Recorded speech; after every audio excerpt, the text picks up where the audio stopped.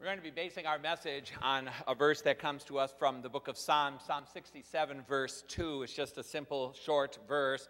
It says, "Send us around the world with the news of your saving power and your eternal plan for all mankind." That comes from Psalm 67, verse 2. In the name of Jesus, the light of the world. You know, I think if Christmas is really celebrating the fact that the Father gave us his very own Son that came into the world, then this season of Epiphany is opening up the gift and finding out who that Jesus is and what he really means for all people.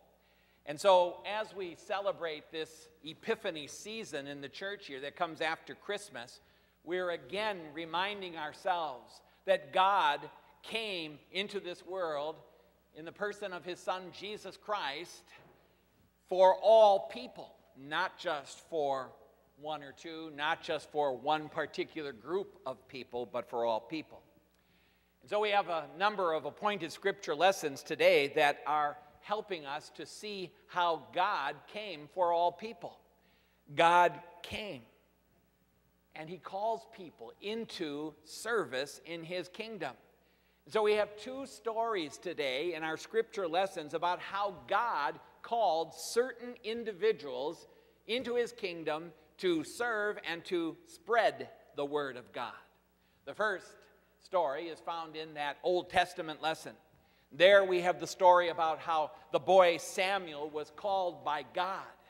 Samuel was sleeping and he thought it was Eli who was calling him, but it really was God. And Samuel gives a strong personal response. In the affirmative, he says, "Now speak, Lord, for your servant is listening." So he listened to what God had to say. He had the call to serve, and he accepted it. And then we're looking at the Gospel of John today, and it shows how God used people to spread the word. Jesus needed disciples. He wanted disciples to follow him and to help him with the work of spreading the gospel. And God intimately knows the people that he calls. He knows them by name. And so we hear the story about Philip, who brought Nathanael to Jesus. Jesus was calling out to people to serve, calling his disciples, saying, "Follow me, and I'll make you fishers of men." And so Philip brings Nathanael to Jesus, and he tells Nathanael that this is the one who Moses and the prophets were writing about in the Old Testament as the people were waiting for the promised Messiah. So Nathanael is led to Jesus, and by the power of the Spirit, he confesses that Jesus is the very Son of God and the King of Israel. That was his call into service for the Lord. And in our 9 o'clock service, we gathered up all of those who were elected as elders and members of the ministry and mission and ministry council of our church, and we officially installed them. They were called, they were elected to serve in this congregation with their talents and abilities in these two elected groups, and they were officially sent off to do their work. And in addition to these two accounts and the fact that God calls our elders and council to work in the church, we've also been praying about a divine call. A call that this congregation has extended to Pastor Stephen Klein of Zion Lutheran Church in Wayside, Wisconsin. He has been called by our congregation to serve as senior pastor here in this place. We believe that God uses the call process to bring his people, his servants, to serve the church in word and sacrament ministry. And now, having heard how God calls individual people, the question is, has God called you? Has God called you? In a very real way, God calls each and every one of us in our baptism. When the pastor poured that water on your head and said, I baptize you in the name of the Father and of the Son and of the Holy Spirit, there was a call to be a part of his kingdom and to serve and to share the good news of Jesus Christ with others. This is January, the middle of January, the very first month of the year. It gives us a new beginning. It gives us an opportunity to be able to look at things in a fresh way so that we can get back on track and we can respond to the call that God gives us. But there's a job description here. It's defined. It accompanies that call. When God put his mark on us in baptism and brings us into his family, he also calls us to share the good news about Jesus Christ with those who don't know him. The scripture gives us some clear direction in this matter. After his suffering, death, and resurrection, Jesus then gathers his followers to a mountaintop where he's about ready to ascend into heaven. And he speaks to those who are there, who will remain and who will continue to live and be the church. And he says, go and make disciples of all nations. Of course, you've heard these words before. We call this the Great Commission. It is Jesus who commissions the church. He commissions his followers to be about the business of sharing the good news of Jesus with everyone, with all people. The Great Commission is your commission. The Great Commission is my commission. And again, in Mark 16, verse 15, Jesus says, read it with me, go everywhere in the world and tell the good news to everyone. And then in the Old Testament book of Psalms that we read just a few moments ago, read it with me again, send us around the world with the news of your saving power and your eternal plan for all mankind. Well, there are many believers in the world, many Christians, followers of Jesus Christ. They know the good news about Jesus. They know that he suffered and died on the cross to forgive their sins. They know that he rose again and promises that they too will live forever. They are sure of their faith in Jesus Christ and heaven to come. But that seems to be where it ends. They come to church often. They come and they read their Bible. They go to Bible studies. They attend concerts and enrichment seminars. But they don't take the next step. The next step of beginning to share their faith with others. No, that's not for me, they say. That's for someone else. I don't know how to speak to people. I wouldn't know really what to say. And sometimes our Christian faith can be very self-centered. It can be focused inward and not outward. In fact, we often get into the trap of praying to God to make our life more comfortable. Have you ever noticed that most of our prayers are, God, help me, fix this, make this better, give me this, I want more of that. Often our prayers focus on our own needs and our own blessings and our own happiness instead of what's going on in the lives of others. Christians know that they were saved for a reason. They were saved to serve, that we were made for a mission. You see, God is calling us. He's inviting us to reach out beyond our comfort zone. God is building his kingdom. He's doing this through the preaching and the teaching and the sharing of his word. He's gathering people all over the world into his family. And this family lasts forever. It's not temporary.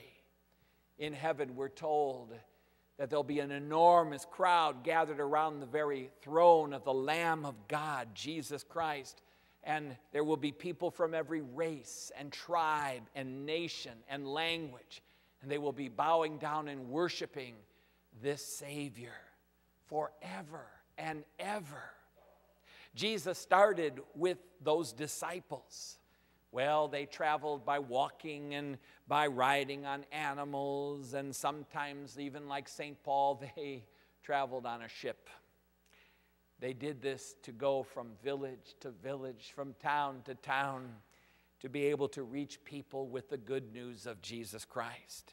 Today we have airplanes, we have ships, we have trains, we have buses, we have automobiles, and we have the internet. What a gift. The internet that can be used to reach people with the gospel of Jesus Christ. What a blessing that internet is, that we can communicate with family and friends and with people across the ocean in different parts of the world with the gospel of Jesus Christ. We really don't have any excuse not to share the good news. How can we step forward? How can we reach others for Jesus? First, we need to change our thinking from thinking about how God can meet our own needs and think about our spiritual needs, the spiritual needs of others. There are so many people that are hurting. There are so many people who need our prayers and our witness. There are so many people out there who need to know that there is a God who loves them and cares for them in Jesus Christ. This is part of how we grow and we mature in the Christian faith, to take that step and let others know about the love of Christ. And secondly, we need to make a change or a shift from local thinking to global thinking. Remember that we have a global God. Remember John 3:16, for God so loved the world that he gave his only Son. The first way that we can think globally is to begin by praying for specific nations or countries and peoples. You can get a map. You can put it on a wall, maybe in your den or special area where you meet with the family. You can pray for one country at a time. You can pray for missionaries and other volunteers who go out and share the gospel. You can find names of our missionaries on the Lutheran Church Missouri Synod website. We have been praying here in the church in our prayer time for individuals who are sharing the gospel of Jesus Christ in different parts of the world. This weekend, we're going to be taking a free will offering to support Alan and Shirley Piepenbrink, who are serving in Hong Kong, sharing the gospel of Jesus Christ. Alan is the brother of Linda Sherman, who serves as the music ministry leader in our congregation. And so we want to support their ministry. We'll take that offering today. In Acts 1, verse 8, Jesus gave us a pattern to help us in our involvement. Let's read it. You will tell everyone about me in Jerusalem, in all Judea, in Samaria, and everywhere in the world. Now, his followers, and that's us, we're to reach out to the community around us, the community of Schaumburg, Hoffman Estates, all of these areas around us, and share the gospel. We're to reach out to that community and then to other countries and other cultures and even other peoples and nations around the world. We also need to shift our thinking from the here and now to eternal thinking. And so God wants all people to be saved and come to the knowledge of truth in Jesus Christ. And the work that we do for him now will have eternal benefits. More people are going to be connected to Jesus because of our witness, and more people will spend forever in heaven. So, what are we allowing to stand in the way of our mission? What is preventing us from accepting the invitation to share the good news of Jesus Christ with those around us?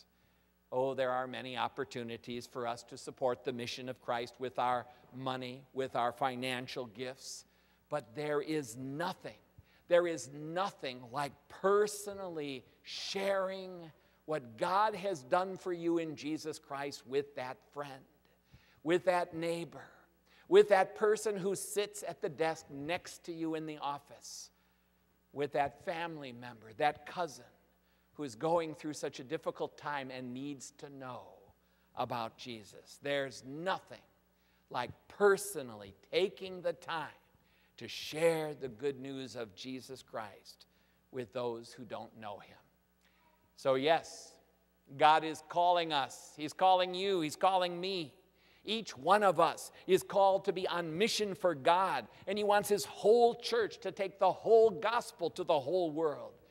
There are over 6 billion people on planet Earth, and God wants all people to come to believe and trust in him. So my friends, the Great Commission is your commission, and it's my commission. And we pray together the words of our text in Psalm 67 to read it and pray it with me as your prayer. Send us around the world with the news of your saving power and your eternal plan for all mankind. Amen. The peace of God, which passes all understanding, keep your hearts and minds in Christ Jesus unto life everlasting. Amen.